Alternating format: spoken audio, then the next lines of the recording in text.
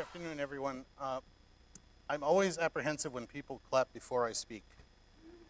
I hope you feel similarly after I speak. I'd like to thank you all for being here. The very fact that you're here suggests that you already are informed about sleep and feel it's important, either from the point of view of that your sleep is good and you want to maybe learn a few more tricks, or that your sleep is bad and you want to learn how to make some adjustments. I'm hoping that by the end of today's lecture, both of those needs will be satisfied. We'll do questions at the end. I may occasionally ask you some things, but then it'll usually be show of hands or something like that.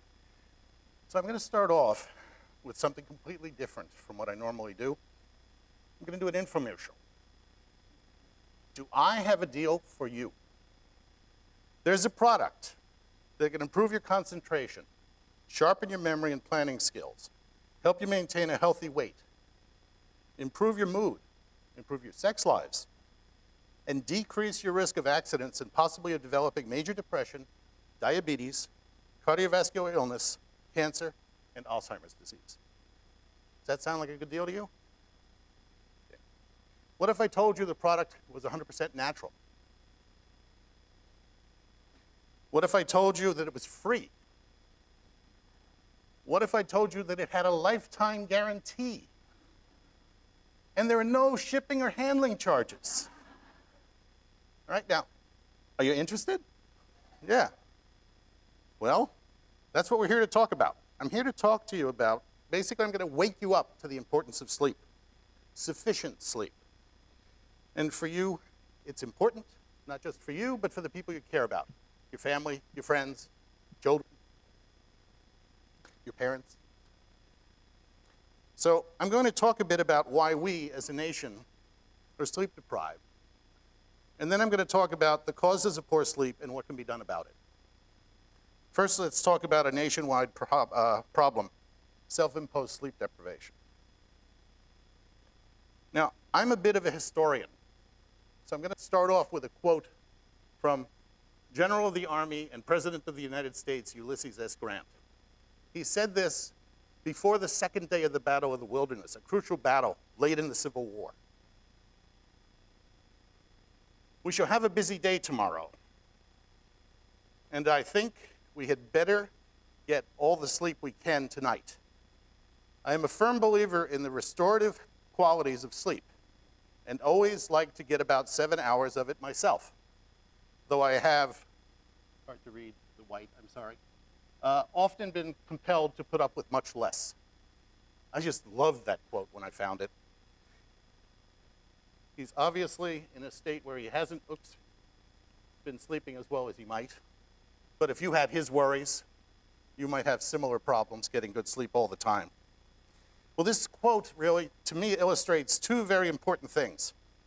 First, it emphasizes the importance of sufficient sleep and the resultant good performance that results. Grant won the war, after all. Second, under certain circumstances, getting sufficient sleep is often compromised, but at a cost of poor performance. Daytime functioning, your ability to do everything that you do during your waking days, your waking hours. Well, we as a nation tend to willfully restrict our sleep in the service of just about everything else. It's the first thing that goes when we need more time to do things. This has become almost standard in our way of being in our electrically illuminated 24/7, 52 world. Darkness has lost its inevitability. There is no darkness anymore. Many of you have seen those pictures of nighttime in the earth with the illumination of the entire world. Basically, wherever there are people, there is light. So we've banished the night. And as a result, we've banished the time that facilitates us to sleep. And then there's the coming of the internet, computer screens, smartphones, iPads, touch screens, and all of the social media that provide constant connectivity. How many of you know people or have a child that spends half of the night under the covers facing into a blue screen, typing away? instead of sleeping. Maybe you're one of those people. Don't know. But certainly, it only has added to the problem. Many hard chargers, type A types, whatever, take pride in sleeping 4 to 5 hours a night. They brag about it and about how much work they get done as a result. They're the ones that send emails at 3 in the morning.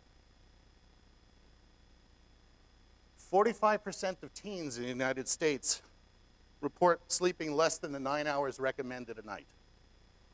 And more than 25% of them reporting falling asleep regularly in class. Probably not the most conducive thing to their educations. Well, we're learning, as more and more research emerges, that this "I'll sleep when I'm dead" approach may well be a self-fulfilling prophecy. You can non-sleep your way to death. Chronic insufficient sleep has costs, but often we refuse to recognize them. And we run into them all the time. Excuse me while I find a home for my Coke. They could only afford a tiny podium.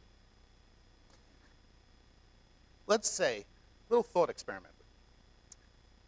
Let's say that you need very important surgery. You're in the hospital, your physician comes in the day of the surgery to do some final consult with you, get you signed the consent form, chatting with you. And while he's there, he reaches into his pocket and pulls out a flask of whiskey and pours himself half a shot and bangs it down and says, "You have no need to worry. I'm a large person. I moderate this level of alcohol, and I'm never above 0.05, which is way below the legal limit. Would you be concerned?" Well, 18 hours of continuous wake, that is, if you wake up at 6 and you stay awake till midnight, is the equivalent of a blood alcohol level of 0.05 in terms of its compromise on daytime performance, measured cognitive performance. If you stay up a little longer, the deficit increases. And if you stay up close to 24 hours, you're pretty much at you're the equivalent of the legal limit, blood alcohol of 0.1. But we don't think in these terms. We recognize it if it's drugs that are doing the impairment. But we don't recognize it if it's sleep deprivation, willful sleep deprivation. This is a hard-driving surgeon, right? Doesn't have time to sleep, got to do a lot of things. We don't recognize it there. There's another reason we don't recognize it. Many individuals are in total denial that insufficient sleep is a problem. You might be one of them, conceivably. Ironically, when you're sleep deprived, your judgment of your daytime impairment is impaired, even though you don't realize it. And people in this situation feel that they're functioning normally, even though if we measure their function objectively, you can demonstrate significant impairment. So the very act of willfully giving yourself insufficient sleep causes you to not be sensitive to recognizing that you're not getting enough sleep. I'm doing fine, I'm tough, I'm ready, I can go. So how do we get to here? How do we get to getting regular, sufficient sleep? Well, the first part of the battle for good sleep is to recognize whether you are someone who self-imposes a chronic state of sleep deprivation on yourself. Are you one of those people that truncates your sleep because you have a lot to get done, because you need to get these things done? And something's got to go, so it's going to be sleep. Well, if you are, you probably are doing yourself a disservice. The second step is to take corrective measures to ensure that you have regular and adequate opportunity for sufficient sleep. Regular is important. Adequate is important. That's the only way you're going to get sufficient sleep. Admittedly, it's easier said than done, of course, because we live in the real world. But that's no excuse for perpetuating a problem that can compromise performance, health, and safety. Remember, time lost in obtaining sufficient sleep can well be compensated for by improving your daytime function. Isn't it better to be able to do the things you do during the day better, even if you have a little less time to do them, rather than have more time to do things poorly? You know, to me, the trade-off is pretty obvious. It's getting there that's the issue. However, even when we give ourselves adequate opportunity to sleep, we may not be able to get the sufficient sleep we would like to. There may be other issues that might leave us here. Sleep can be disturbed for a wide variety of reasons, not just willful sleep restriction. I'm not saying that's the whole cause of things. Sleep can be disturbed because you have a sleep disorder like sleep apnea, or restless leg syndrome, or REM behavior disorder, or a circadian rhythm disorder, or a physical or mental illness, or the treatment of one of those, because treatments also have impact on sleep potentially. Well, I could do a long lecture on that stuff, but I'm not here to do that. We have to just recognize that those are some of the causes for disturbed sleep beyond willful sleep restriction. So it's not part of today's presentation. What I want to do today is discuss, first, self-improved insufficient sleep, which I think I've done, and second, insomnia, or disturbed sleep with sufficient opportunity to sleep, not caused by any of the things that I mentioned. And I'm going to spend the rest of the time talking about that and then hopefully giving you some tools to try and correct that problem if you have it. So let's just examine the clinical diagnoses for insomnia disorder. This is the Diagnostic and Statistical Manual of the American Psychiatric Association. This is the 5th version, brand new, hot off the presses, and this is how insomnia is now defined. So it's a predominant complaint of dissatisfaction with sleep quality or quantity accompanied by one or more of the following symptoms. And these are the 4 classic symptoms of sleep disturbance that's an insomnia. Difficulties initiating sleep, so you have trouble falling asleep. Difficulty maintaining sleep characterized by frequent awakenings or problems returning to sleep. So you wake up during the night, and it's not just that you wake up occasionally, but you have difficulty falling back asleep. And that difficulty can sometimes take 20 minutes, a half an hour in some cases. Or that you have early morning awakening with inability to return to sleep. So you have to have at least one of those. Distress or impairment in your day, in any one of a variety of areas. So it has to be impacting your daytime function. It can't just be that your sleep's a problem, but your daytime is a breeze. Got to be daytime problems. The sleep difficulty occurs at least 3 nights per week, so it has to be of a certain frequency. And the sleep difficulty has to be present for at least 3 months. These 2 factors are a change. They're an advance in the criteria that we use for diagnosing insomnia. We never used to talk about frequency, and duration was something unspecified. And people would approximate a month often to come up with chronic insomnia. But we don't do that now. We have very specific criteria. This is for diagnosis, remember. The sleep difficulty occurs despite adequate opportunity to sleep. So you're not one of these people that's willfully giving yourself insufficient sleep by scheduling. The predominant complaint of dissatisfaction with sleep must be accompanied by one of the following. This is counterintuitive. Advances on the bottom instead of the top. Sorry. The sleep difficulty cannot be better explained. It does not occur exclusively as the result of another sleep disorder like the ones I mentioned. And the sleep disorder is not attributable to physiological effects of the substance, so a drug or a medication that might be treating something. And coexisting mental disorders and medical conditions do not adequately explain the insomnia. So the insomnia is there regardless of whether they wax or wane, for example. Well, that's the clinical diagnosis. But a lot of people wouldn't meet those criteria for the clinical diagnosis, particularly in terms of the frequency and the duration, because they would have more periodic disturbances. And there's a lot more people that have that than have the insomnia diagnosis, but nonetheless, it has important impacts on their ability to sleep and their ability to function during the day. And you may fit into that category. Some of you may be diagnosably insomniac, I don't know. But regardless, there are things that can be done to treat that problem and to mediate it.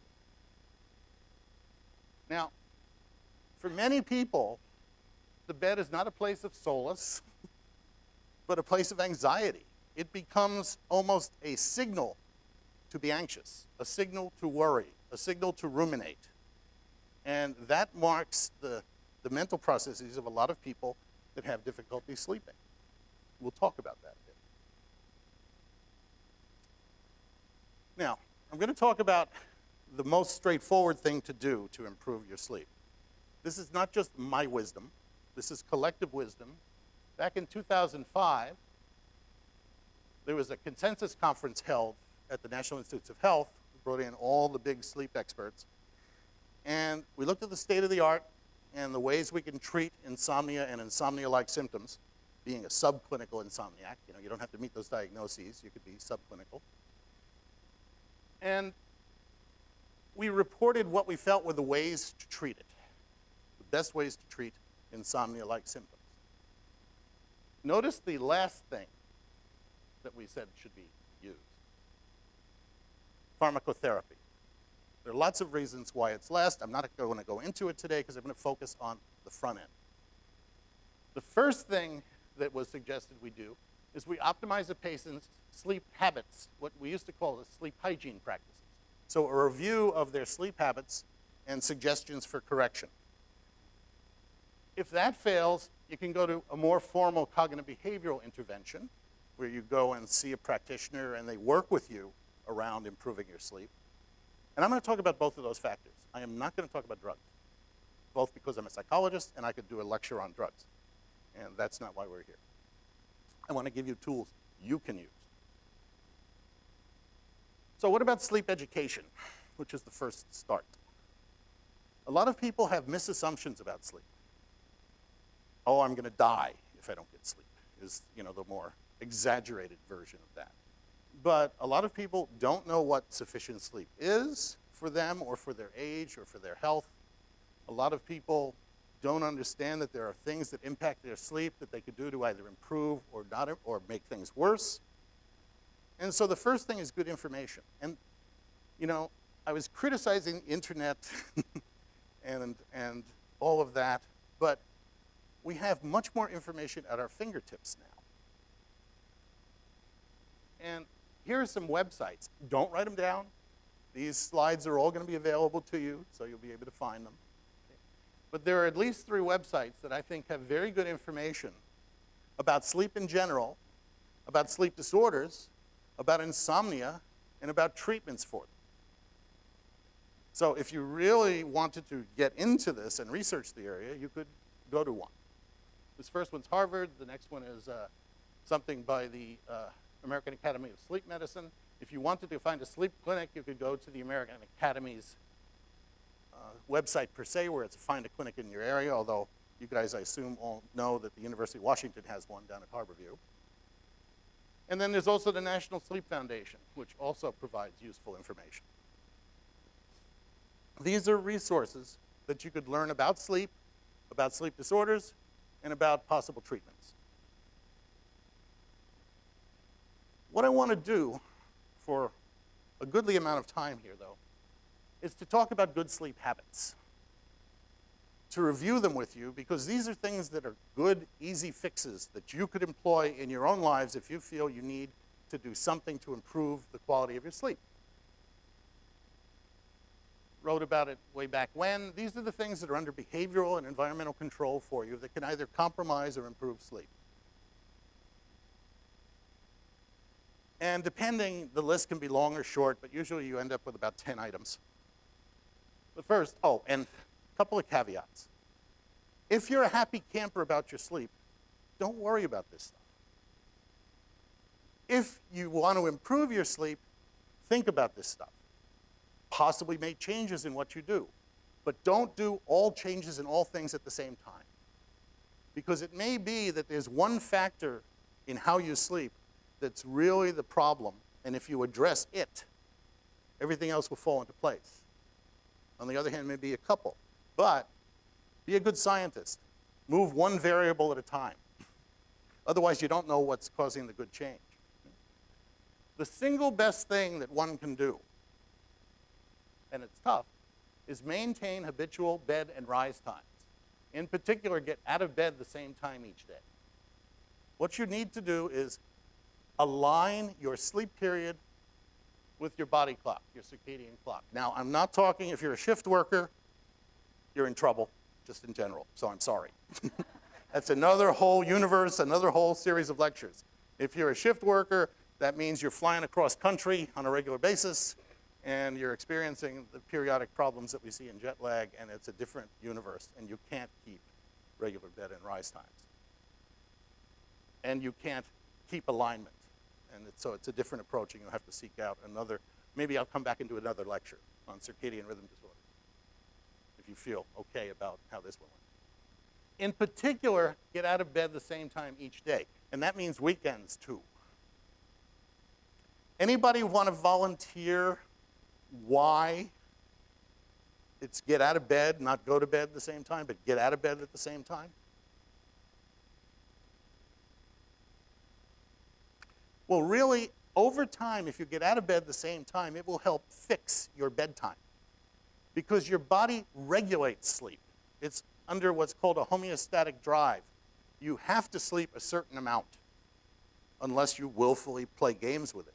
And if you allow your body to tell you when to sleep and you get up at the same time repeatedly over and over and over, things will fall into place. Your body will start to recognize, well, if I don't go to sleep now, I'm going to be tired the next day because you're not going to sleep the next day. You get up, and so you're basically increasing, if you will, your sleep debt by getting up the same time over and over and increasing the likelihood that you'll be able to go to bed at a reasonable time and fall asleep at a reasonable time. So if you only did one thing, well, there are two things, but I'll come to the last one later. But if you only did one thing, get up at a regular rise time. Here's another one. Go to bed when truly sleepy.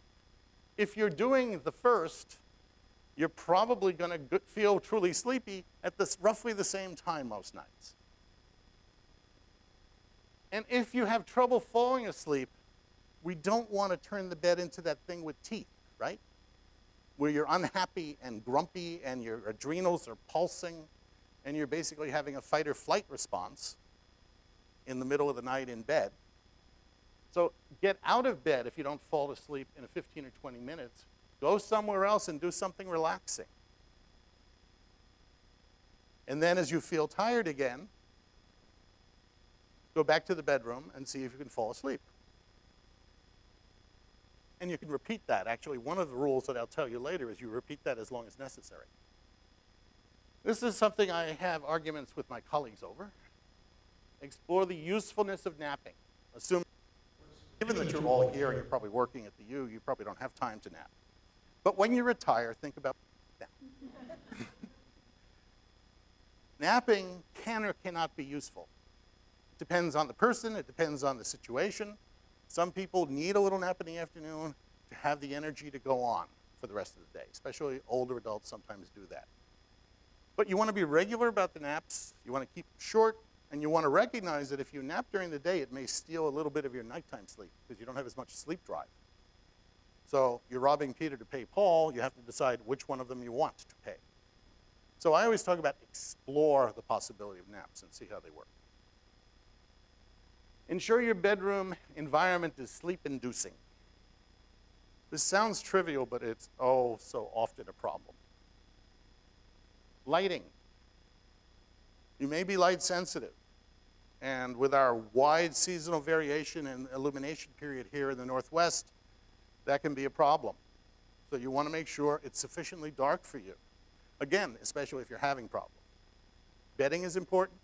Temperature is important. Arguing with your spouse about what the temperature is important.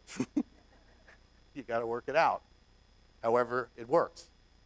You know, whether you cut the coverlet in half or not. It doesn't appear on one side of it. But this is important, and it sounds trivial. I once had a phone call from someone who was having trouble sleeping, and they wanted me to fix it for them then. And so I did a quick sleep hygiene screen with them and was going through things. And first thing you ask when it's a sleep problem is, how long have you had it? And they said, oh, a couple of 3 months. I said, oh, okay, interesting.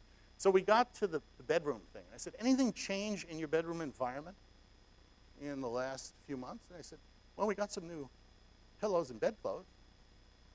I said, you did. You got new pillows and bedclothes. You know what they're made from? Oh, yeah, they're these really nice goose down things. And I said, well, given that it lines up with when you say your problem started, it may be that you have an allergy, that you get allergic to this stuff. It interferes with your nasal passages and your breathing at night, and it's disturbing your sleep. Do you still have the old stuff? They said they did. I said, well, why don't you pull it out? Again, experiment one thing at a time. Pull it out, put it back on, call me in a week. Now, I wouldn't be telling you this if it wasn't a miracle cure. I'm not setting myself up as, you know, a great clinician, because I'm actually not a clinician.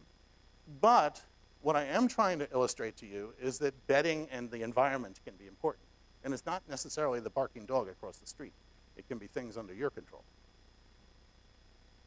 Develop relaxing bedtime rituals. How many of you read in bed? Show of hands. A goodly number. I read in bed. It's a nice bedtime ritual. It relaxes me. I get in bed, I have the light on over my head, I read the first page. Sometime later, I realize that the book is down in my chest. So I close the book and I turn off the light and I go to sleep, because I've transitioned from the daytime and all the things that I do during the day to the nighttime and going to sleep. That's a good bedtime habit. Now, reading in bed could be a bad bedtime habit, too. You just got your new mystery in the mail, or your new romance novel, or your new sci-fi novel in the mail, right? George Martin finally published his next tome, for example. So you get it, and you go to bed, and you read it. 3 hours later, you're still reading it. This is a bad bedtime habit. And if you are prone to that kind of thing, you would behoove yourself to find a different habit, or a series of habits. You know, floss your teeth extra slowly. I don't know, whatever it is that works for you. I guess this is exploratory, remember? Okay, don't be a nighttime clock watcher. My wife was a professional sleeper. She is. Really, I hate her. I don't hate her, but I hate that part of her. Anyway, she found this alarm clock which fascinated me. It projects in large red letters on the ceiling the time. There is nothing worse that one can have than that kind of clock. You don't need to know what time it is at 2 in the morning if you're in bed. All you need is an alarm that will help you wake up at the time you need to get up the next day. You turn the clock around, because otherwise what's going to happen is, if you're that kind of person, you're going to look over at the clock as you woke up in the middle of the night, as we all do occasionally, and you're going to see that it's 2:15. And what you're going to do is you're going to say, damn, I'm awake. It's 2:15. I didn't want to wake up. I have a big day tomorrow. I want to get to sleep. I don't need this. And you're annoyed, right? And you're making yourself annoyed. And you're getting the adrenals churning. I mean, you're getting an arousal response. And that's not what you want to do. And what's worse is, there's a good chance you'll fall back asleep in 5 minutes, and then wake up again a half an hour later and look over at the clock and see that it's 2:45. And you're convinced you've been awake that entire 40 minutes. And you probably haven't. So turn the clock around if you're like that. You don't need it. The other thing that's related to this is scheduling a regular worry time. If you're one of these people that uses the bed to go over all the terrible things that happened that day and anticipate all the terrible things that are going to happen the next day, right? This is not good. This produces teeth in the pillow, like that illustration showed. So have yourself, contract with yourself, I'm going to have worry time in the morning when I have my coffee. And I'm going to have a little pad by my bed. And when I have something that bothers me that I'm going to ruminate about while I'm asleep or while I'm in bed, I'm going to write it down so I don't forget it. And now it's captured and safe, and I can use worry time to do it. It's a technique. It might be useful if you're one of these worriers. All of us do it occasionally. I mean, this was a different kind of lecture for me. So I was, some of my lecture popped into my dreams. this last night. But fortunately, I knew it was going to be over by 1 o'clock today, so I didn't write it down because it would be a waste. Anyway, exercise regularly and moderately, preferably not late in the evening. Late afternoon is usually a good time. But you don't want to exercise just before bedtime because exercise is an arousing thing. And, you know, so if you go out for a gentle walk in the evening as opposed to a 10-mile run, that's fine. But exercise has been shown to increase sleep drive, and that's good. Make light work for you. Seek daytime light. No, that's hard in Seattle in the winter. But daytime light helps get your circadian rhythms in line and helps line up your sleep period with it. Avoid bright light at night. We've learned now that nighttime light suppresses melatonin secretion, which helps you sleep. Melatonin helps you sleep. Secretion of melatonin helps you sleep. Nighttime light suppresses melatonin. So bad. Guess what wavelength of light suppresses melatonin the most? Blue. What are all your screens on all your devices? They're blue. They're in that way. So, you know, doing that stuff is a double whammy. Getting up and throwing on all the lights is bad. Have enough light that you need to get to the bathroom, to do your bathroom thing if you wake up periodically to do that, as we all tend to do more of as we age. Right? And set up the light so that it's on the floor, not in your eyes or not illuminating the bedroom or the bathroom, but it's where you need it to be, where you're going to put your feet. You know, so have the night lights. If you're going to use night lights, which is a good thing, set it up that way. So let light work for you and don't let it work against you. Avoid rich foods late in the evening. No pepperoni pizzas at 10, right? Seems obvious, but for some people it's not. Explore the usefulness of a light bedtime snack that might be sleep-inducing. All of these compounds, all these food compounds, that's a scientific term for food. All of these foods, milk, bananas, turkey, cheese, peanut butter, contain tryptophan, which is an amino acid that's a precursor of a major sleep hormone, and increase the likelihood of you falling asleep. So you can make yourself a banana, turkey, cheese, peanut butter sandwich and have it with a warm glass of milk. Just something to think about. Avoid caffeine, alcohol, and tobacco. Each of these interferes with sleep in its own way. Now again, if you don't have problems sleeping, don't avoid.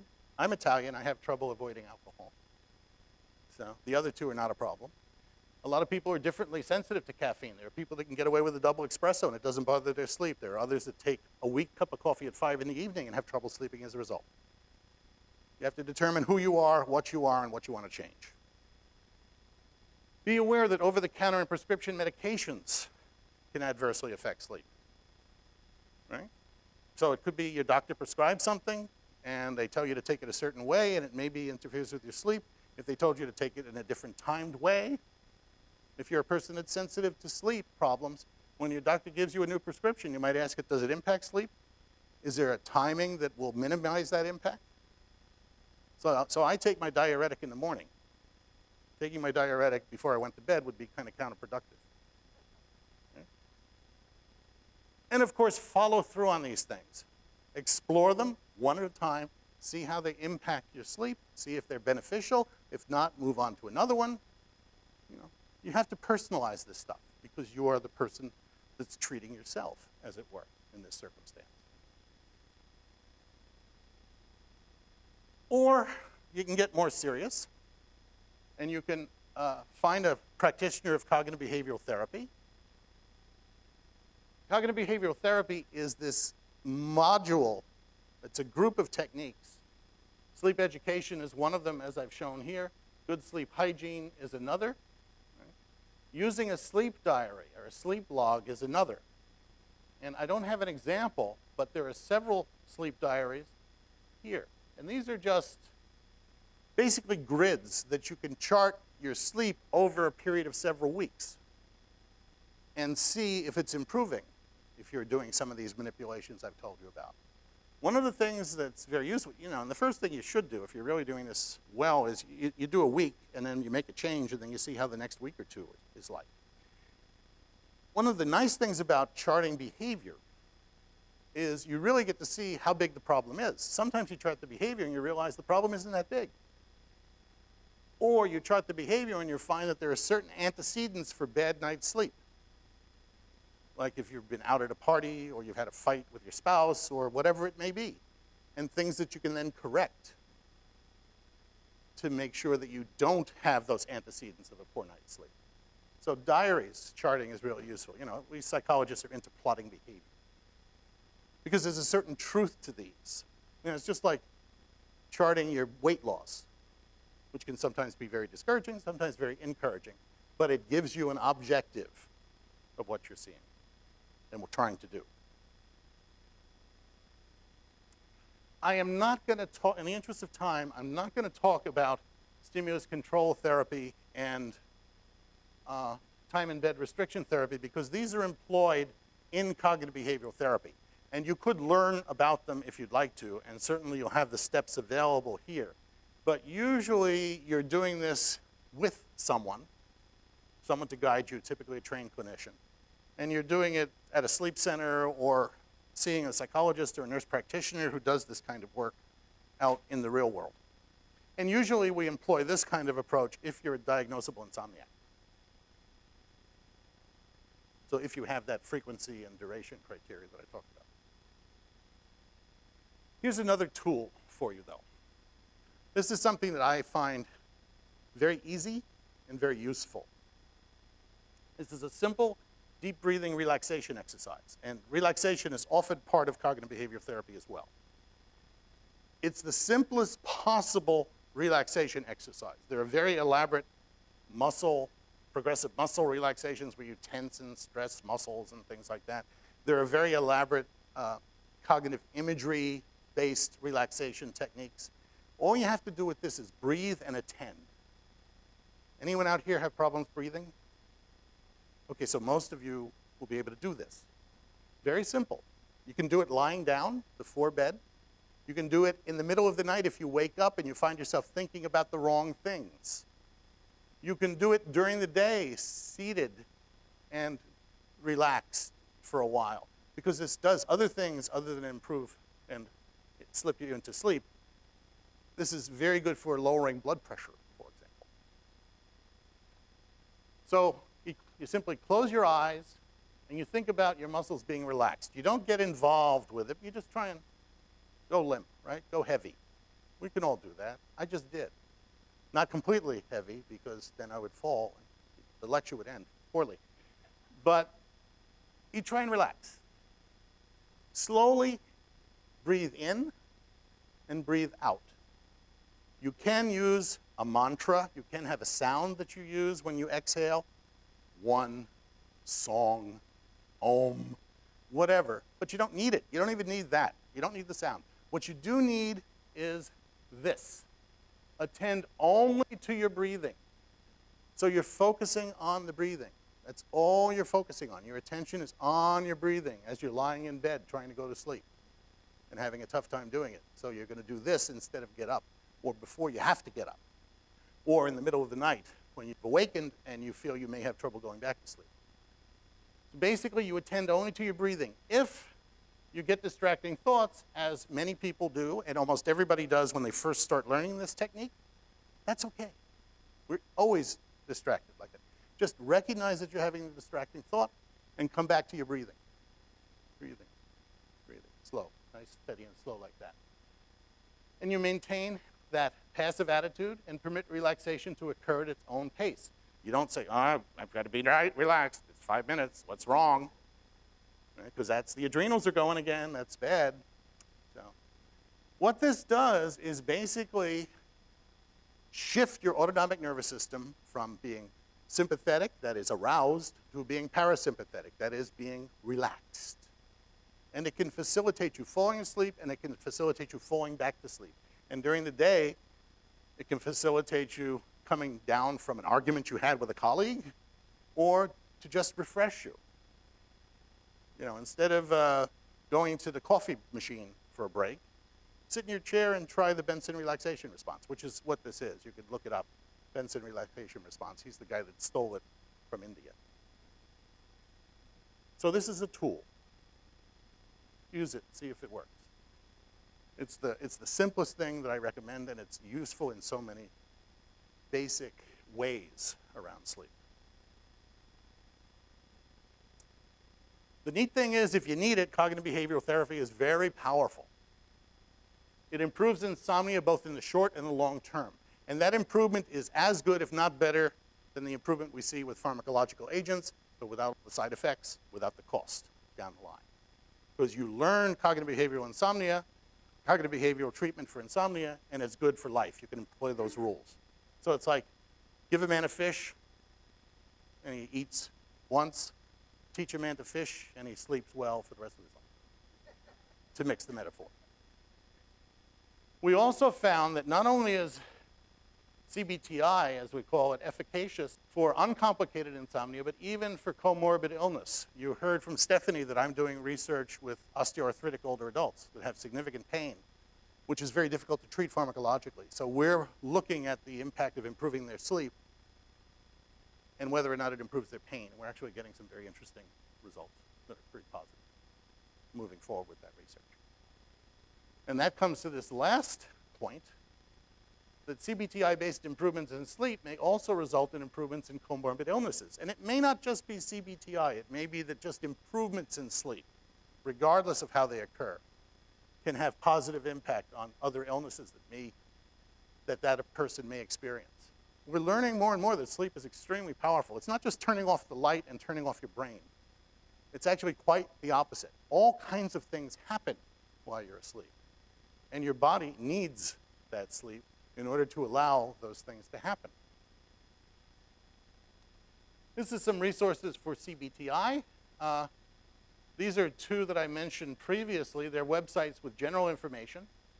If you want to sign up, although it's at cost, for an online interactive CBTI treatment, this is a website that does that. It's pretty good. I don't get kickbacks from any of this stuff, but there are some sites that work. If you're into the self-help book world, these are two good references that you might be able to find. They're pretty recent. So those are all possibilities. Practitioners, if you wanted somebody to help you guide through this, can be found at the regional sleep centers, or the Washington Psychological Association, or this other society of behavioral sleep medicine. And there are more and more practitioners because we've been trying to spread the word about CBTI for the last number of years. So I hope that all made sense. And I hope that you all sleep well tonight. And I will be happy to answer any questions you have over the next 10 minutes. Thank you. If one simply can't get back to sleep because for whatever reason, no matter what sort of relaxation techniques you're trying, your mind just keeps spinning. How is it okay, and how much rest do you actually get if you just try to relax and stay in bed versus getting up, especially if you're like in a hotel room where somebody else is there? Right. As a general rule, if you can get up and get out and go to another place and try and relax there and then come back to bed, it's a much more powerful technique. Actually, you're talking specifically about stimulus control therapy, where you're learning that the bedroom is safe for sleep and not anxiety. If you stay there on a regular basis and stay awake all that time, you're really conditioning yourself to not sleep in the bedroom. Now, there are situations that you mentioned, like a hotel, where you may be compromised and you can't. But even there, if you could get up and go to a chair with a quiet light and do a little reading, or get up and go to a chair and do a relaxation response, like I said, or even lie in bed and do the relaxation response, you'd be way ahead of the game.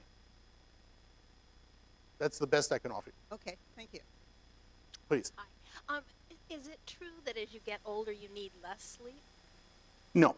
It's true as you get older, you sleep less. It's yeah, I okay? Okay. Now, no, but let me amplify that. We know that older individuals sleep somewhat less. But that change in sleep starts occurring in the early adult years. And by the time you're out in your 60s, yes, you are sleeping somewhat less than you would have at 18 or 20. But what we've recently learned, and I had to completely change how I was writing, was the best data we have right now says that if you stay healthy from 60 to 100, your sleep won't change much. So it doesn't continue to decline. It does drop, but it doesn't, go down and down, down and down, so that when you're 100 years old, if you're healthy, you're not sleeping 3.5 hours. You're actually sleeping 7 as a population. So that's part of the answer. The other is we don't know, we can't really answer what's needed sleep.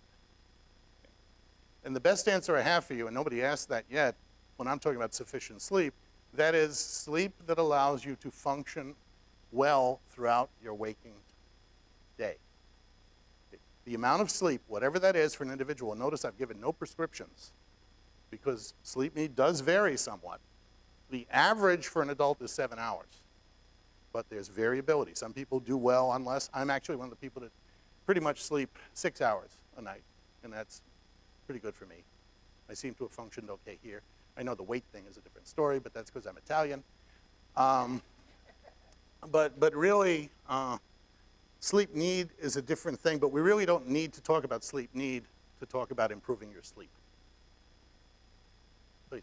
You mentioned to get up at the same time even on weekends. So if I get up at 5 o'clock Monday through Friday, that means Saturday morning and Sunday morning 5 o'clock also, even if I have a big party on Saturday night or something? Remember rule number 1.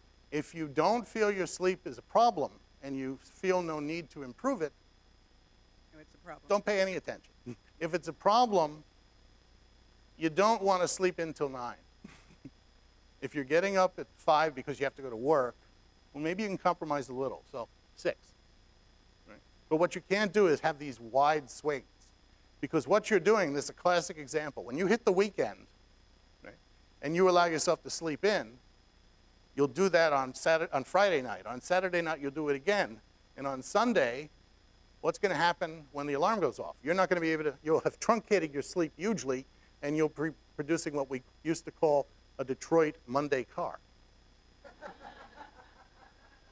Okay? Please.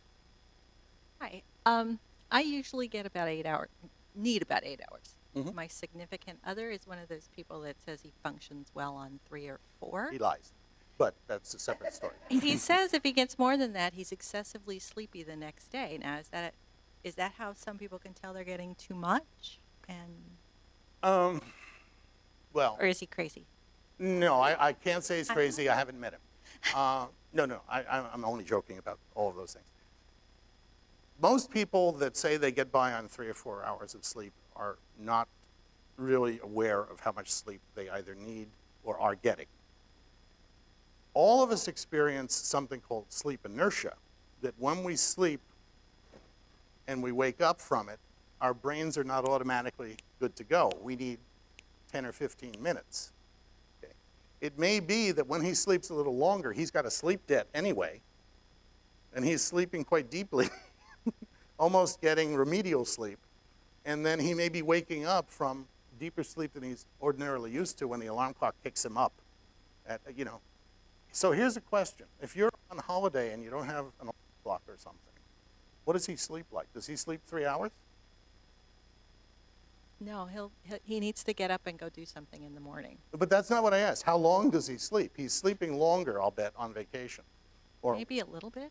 yeah, but an hour and a half, that's a lot Yeah. from baseline, if it's truly 3 hours. So, I mean, but the bigger problem is your mismatch, it sounds like. Yeah. And, there are ways to deal with that. They're not pleasant.